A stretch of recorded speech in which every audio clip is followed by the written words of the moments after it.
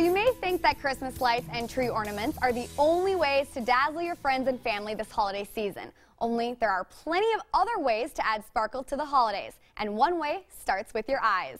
Here to show us how to add some holiday flair to our eye look are makeup artist Angelique Verver with Platinum Imagination and model Stephanie Bunkers. Thank you both so much for coming in today. Thank you. Thank you. So the holiday season is a great time to add stuff to your eye makeup, and you've started on our model right here, Stephanie. So just walk us through what you've done so far to prep her. Okay, so what we did is we went through and for hers, I did eyebrows first, and then I did her eyes. So I do that first, so that way she doesn't get a lot of overspray or anything that ends up underneath her eyes. So when you're using the darker shadows, like when you're doing the smoky eye, you can end up having, you know, a bunch that comes off underneath the eye, and you've already got your foundation and stuff already prepped on there, and it's hard to get off. So with hers, so I did just a gentle smoky eye, and then we're doing a foundation, and then we did the red lip, which is kind of fun for the holiday. So gentle smoky eye. Yes. How do you create a smoky eye look without looking like you have two black eyes? So you always want to start with just like your base color. So you always want to start with like an eye primer is what we talked about. So do you have to use an eye primer? You don't have to, but some people, yes. I have really oily eyelids. Oh, I got crazy eyelids. And so it helps like just kind of make sure that they're prepped up, and if you do get oilier eyelids, it helps it to stick a little bit better because it can kind of turn into a mud pit like later on. Okay. If you have really dry eyelids, you don't probably need to use a dry, you know, use a primer. But so will you go over it just a little bit using the brushes you used and just demonstrating this technique? Yep.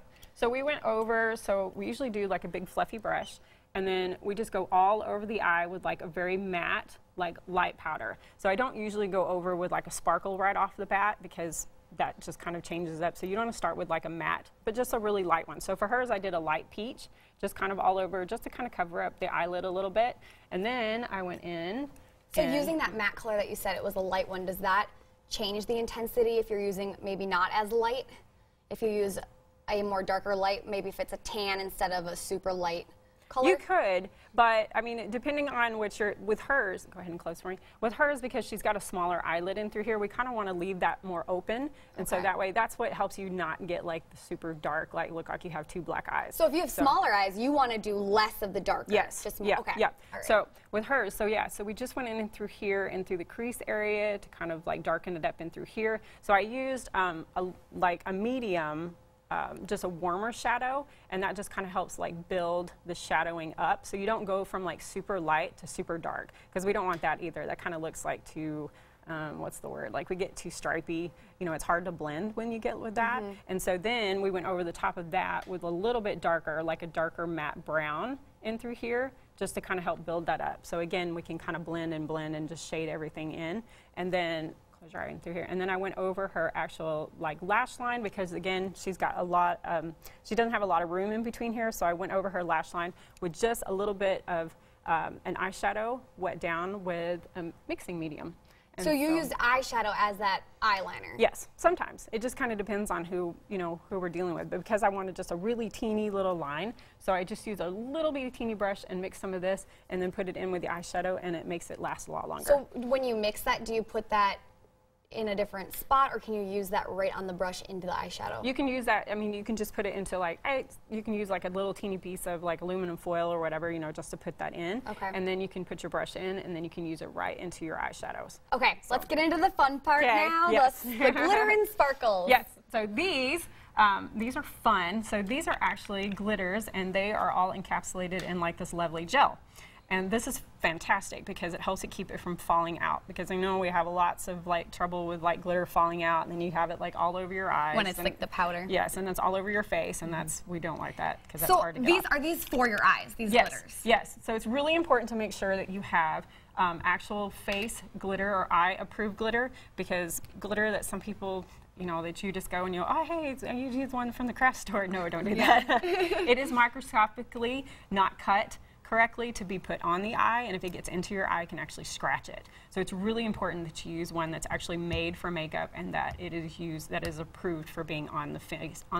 So I have contacts. Is this going to bug me if I use this? No. Okay. So these are okay because they've been cut the way they're supposed to. So if you do happen to get one into your eye, it's not going to hurt your eye. So, okay. Well, let's see how you put this on. Okay. So we're going to use a little bit of this. Oh, so you don't even use a brush? Yes, we will. Okay. But we're just going to, but to keep it sanitary, we're going to just get it out of there like that, yeah. But you know, if you're using it at home, you could totally just use it out of your own jar. But so we're gonna do that. But look, ooh, it's so pretty. Yeah, that is gorgeous. Look at that. So yeah, so then we're gonna take this little brush and go close to me. So we're just gonna go in there and just tap that right on it. Oh my gosh, fun. So, I love it. depending on, and they've been doing a lot of this on the runway, which is really cool, and the red carpet.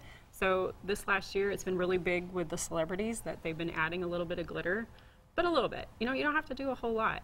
We don't need to get all crazy. So I can wear glitter no matter how old I am. Yeah, absolutely. Can you tell me the difference between pigment powder and invert ingredient? Okay, go ahead and open for me. Ooh, pretty. Pretty. So yeah, so the difference between like your pigment powder, if you're going to be using a really good like eyeshadows, is that their pigment is going to be more intense in there, so you're actually paying for better quality. So when you actually put it on the eye, it's actually going to show up. A lot of times if you buy, and it's not always the cheaper ones, but sometimes they put inert ingredients in there, and so you're like trying to put eyeshadow on, and it just doesn't seem to come off onto your eye, and you're like, how come this isn't getting dark enough? Well, it's just because they're just not using quality ingredients in there to make them show up. You don't have that pigment power is what we're looking for. So that's really important to make sure that you research to kind of make sure that the one that you're using has enough pigment powder for what you're paying for. All right, so if we're just getting started in this, what are your main tips that you have for us? So you want to make sure that you prep your eye well. Again, you can use like an eye primer, you can use a cream shadow, which those are also fun too. So you can use, you know, MAC has some really great cream shadows. There's a bunch of different ones. You also want to make sure that you use like a matte shadow to start with. You can use glitter, but then it's hard to kind of build off of that, so the matte one is really important. You want to make sure that you blend and blend and blend, and when you don't think Lots of blending. Yeah, and if you think that you need to continue to blend until you get it, because I mean nobody wants to see like a whole bunch of like really harsh, you know, type of shadow cut off and different things like that.